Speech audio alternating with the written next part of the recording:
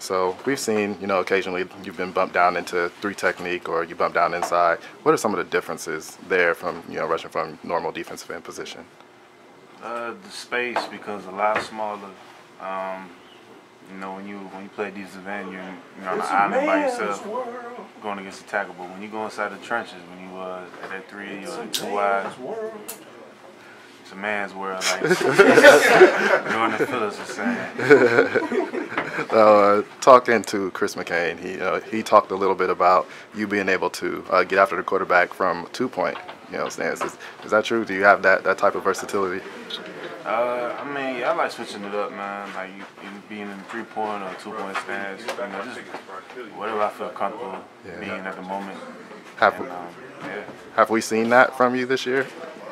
What? Getting after a quarterback from a 2-point stance. From a 2-point? Yeah. Have you guys? Probably. So. I think I did it all last game against Baltimore. So, okay. Yeah. So you pretty much the team's Swiss Army knife, basically. Yeah. I don't want to say that, but I feel comfortable. Whatever I feel comfortable at, it's anybody in whatever position. Everybody got different techniques that they like to play. So, right.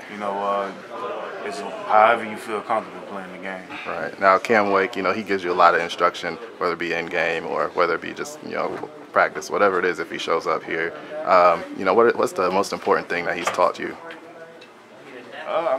Cam, he's more of an action type of guy, man. Yeah. So he, as a leader, he shows what he comes out there and brings it every time. So you feed off of that. You see what he does, and learning from him, pretty much go 100%, 110% every time you're out down the field. Right. You never know whether it's gonna be a last play or you never know what's gonna happen. So.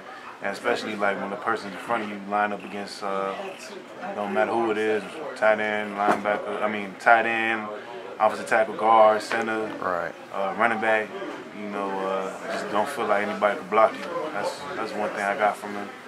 Supposed to be invincible out there. So. All right. Now, final question for you. You're going to be going out here with the alumni, for the 50th anniversary. How does that make you feel, and what do you want to be able to go out there and show the former players? Well, I'm going out there, for support for the guys that I played with. Right. Cam, Brent, Pouncey. A lot of respect for those guys and being able to show some support for them. There for those guys, and then the guys that did it before us and before them.